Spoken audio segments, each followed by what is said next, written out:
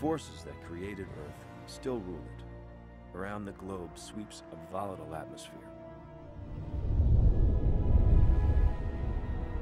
And within, a fiery world still burns.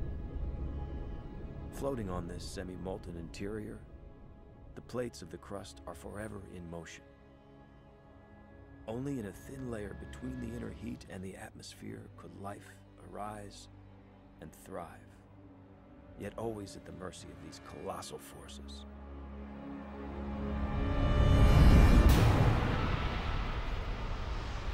Erupting from the depths, shaking the solid ground, descending from the sky.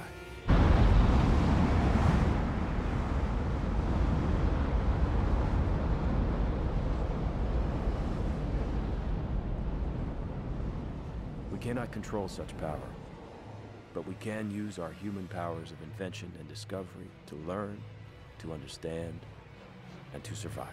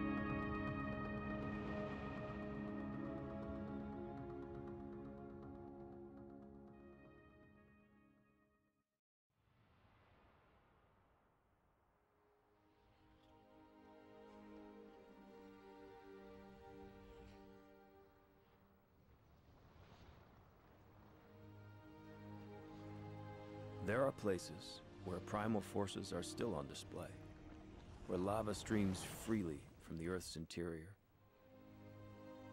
Yet these same forces can also erupt suddenly, unpredictably, with terrible consequences.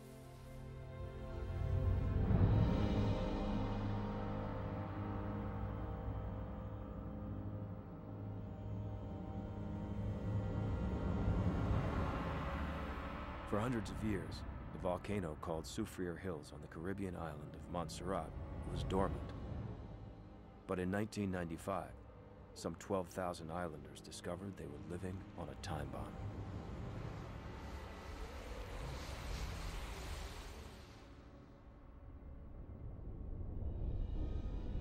The situation has escalated.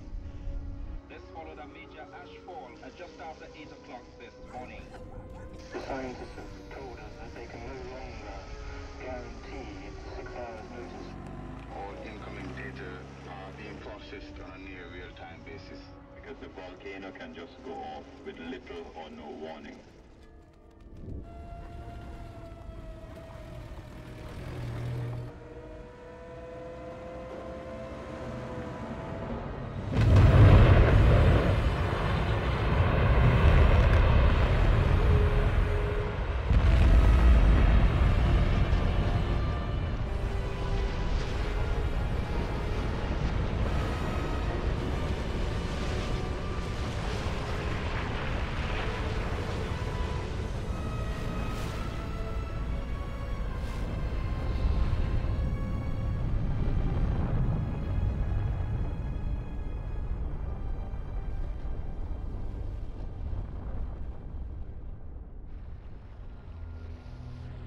Deadly cascades of ash, gas, and lava rocks, called pyroclastic flows, raced down the mountain at temperatures as hot as 1,000 degrees.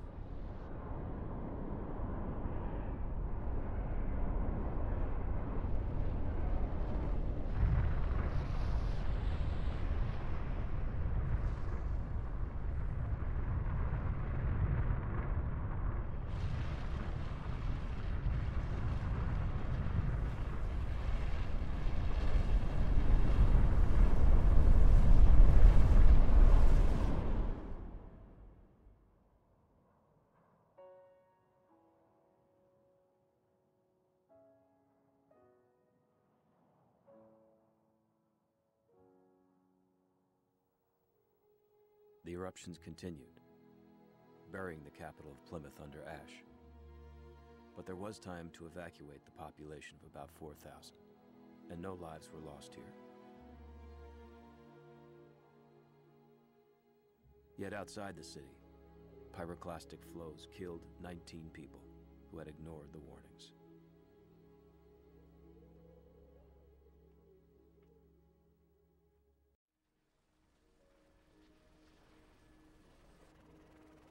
All of the evidence suggests that the dome is increasingly unstable.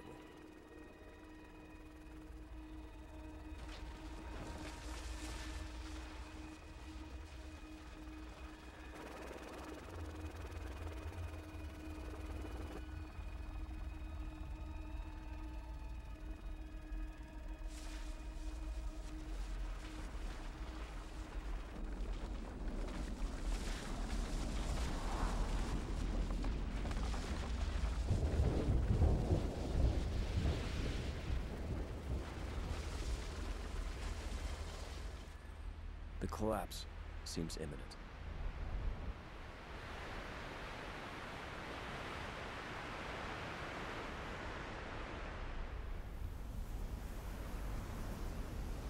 Warnings from the scientists convinced the government to begin evacuations.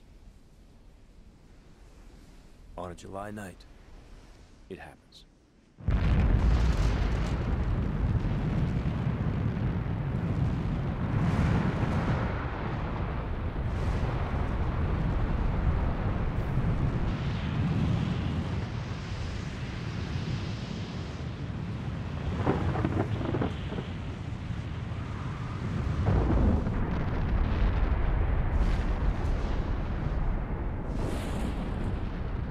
Violent eruptions sent ash clouds rocketing 10 miles high.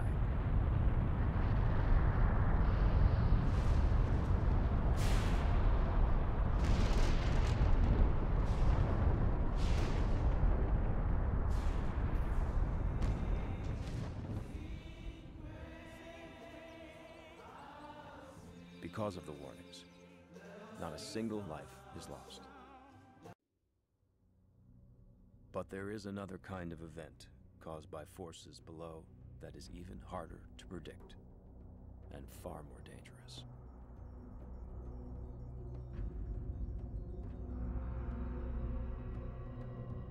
Among the places at greatest risk is a heavily populated part of Turkey, where shifting plates of Earth's crust meet along a 1,000-mile seam. It's called the North Anatolian Fault, and it can produce a sudden catastrophe, one of the deadliest of all natural disasters, an earthquake. If we could pull the plates apart and descend within, we'd see that 10 or 15 miles down, they begin turning into extremely hot, putty-like rock, sliding in opposite directions atop the semi-molten interior farther below.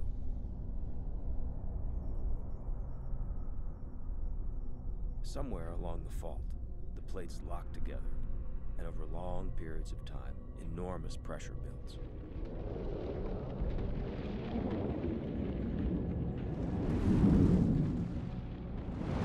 Eventually, they break loose and rip past one another, unleashing powerful waves of energy that race through the crust, shaking the surface above.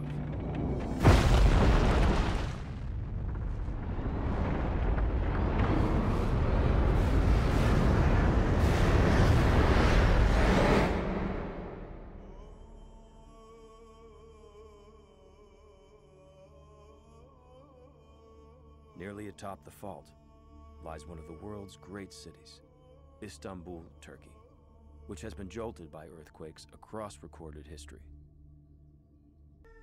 In the heart of the city, one remarkable structure has remained standing through 14 centuries of quakes.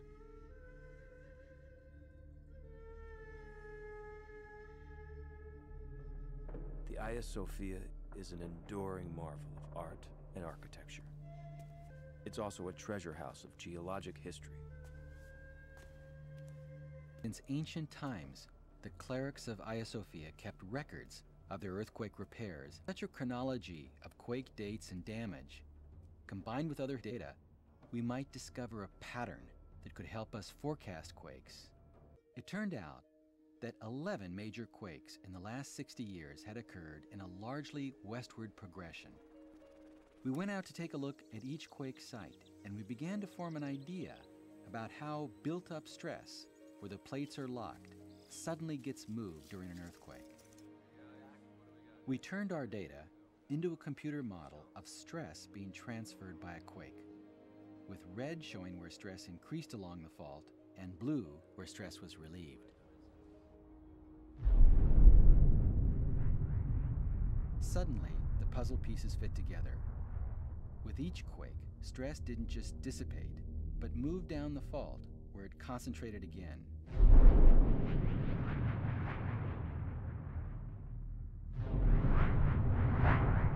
And in most cases, a major quake struck in the red zone where stress had increased.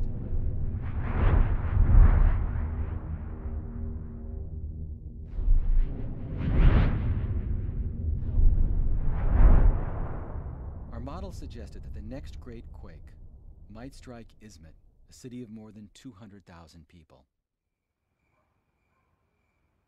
And on August 17th, 1999, disaster did strike.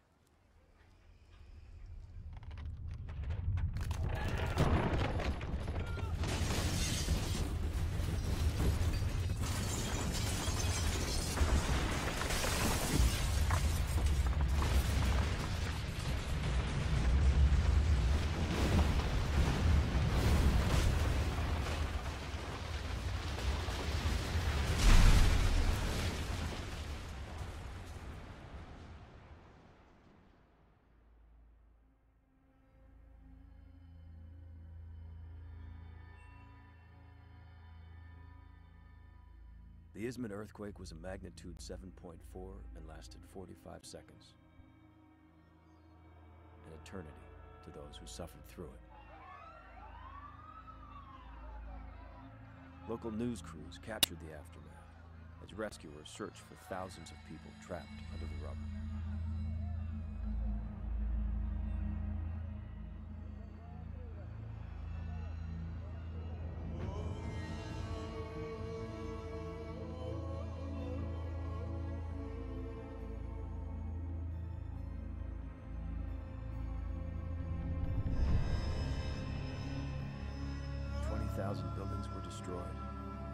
500,000 people left homeless.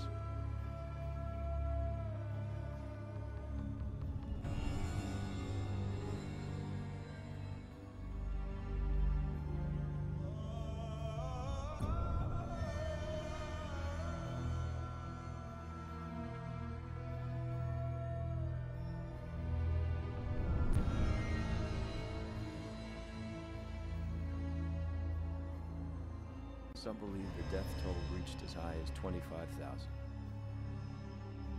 The real toll may never be known. The loss of life was caused in large part by substandard construction. In many places, cheaply built modern structures lay in ruins next to undamaged ancient mosques.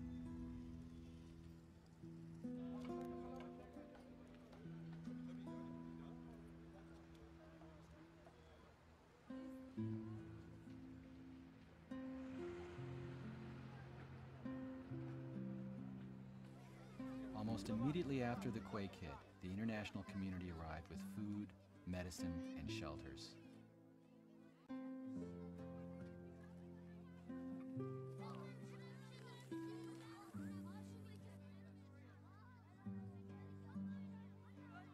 Most of the residents are choosing to rebuild in Izmit. But if the lessons we've learned here aren't acted upon, their future is not bright.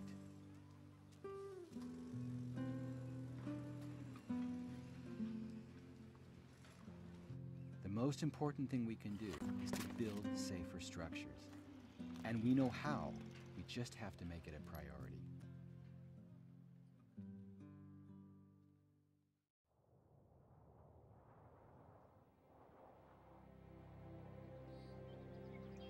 The earth-shaking forces beneath us interrupt life only occasionally. But unfolding constantly above us is the clash of great forces we know as weather.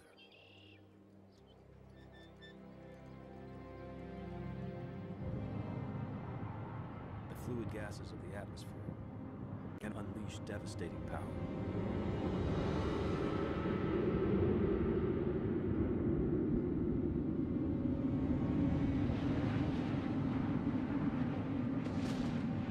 This is home to some of the most severe storms on Earth. A Midwestern region of the United States known as Tornado Alley.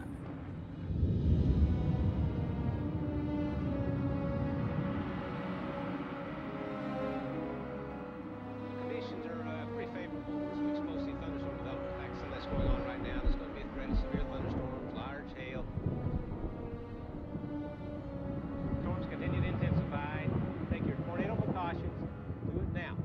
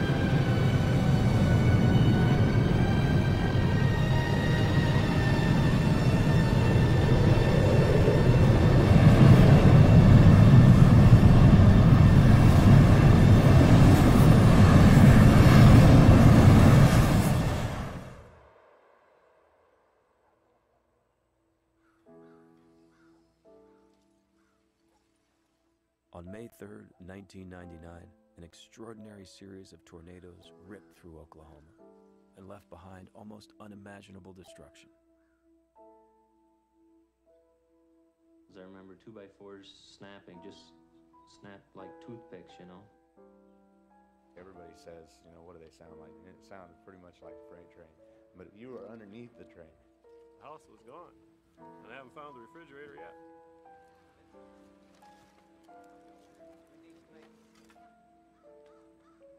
I looked out across the street, and I said, there's no houses across the street.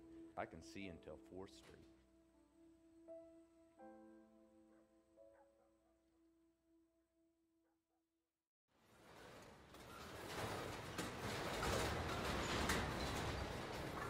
Many survivors were warned in time, thanks in part to an unconventional team of scientists. It was these Doppler radar trucks, venturing close to the 1999 storms, that clocked the fastest wind speed ever recorded near the ground, 301 miles per hour. We don't know exactly how a tornado starts, but we do know what precedes it. Here, warm, moist air from the Gulf of Mexico rushes upwards through cooler air, forming a thunderstorm. Some of the rising air cools and sinks, or is dragged down by rain and hail. The warm air racing in at the bottom can actually push on the higher winds aloft, sort of tilting them and forming a large spinning column. Somehow, down near the ground, between the air rushing up and the air rushing down, the spinning dramatically intensifies. The thing that fascinates me is that only some storms spawn tornadoes. If we could figure out which ones, we could warn people earlier.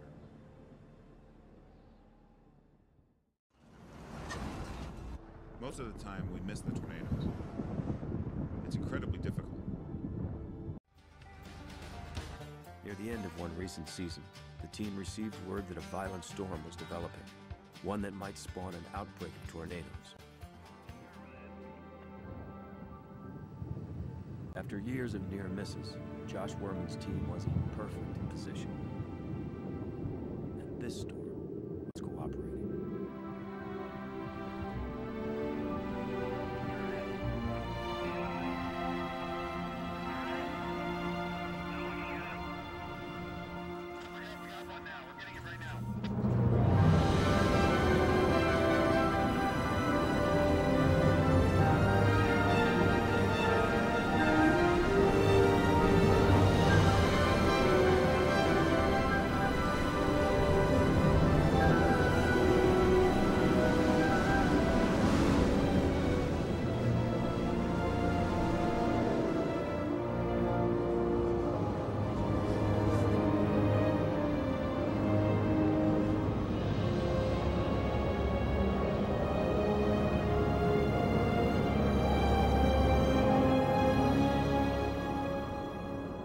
First time ever, the team succeeded in recording with 2 Doppler radars conditions within a storm at the moment the tornado formed.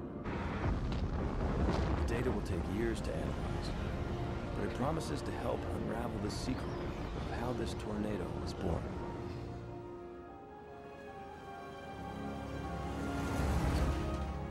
It was a victory for science, for Josh Werman and his crew, and for those whose lives will one day be safer because of their efforts.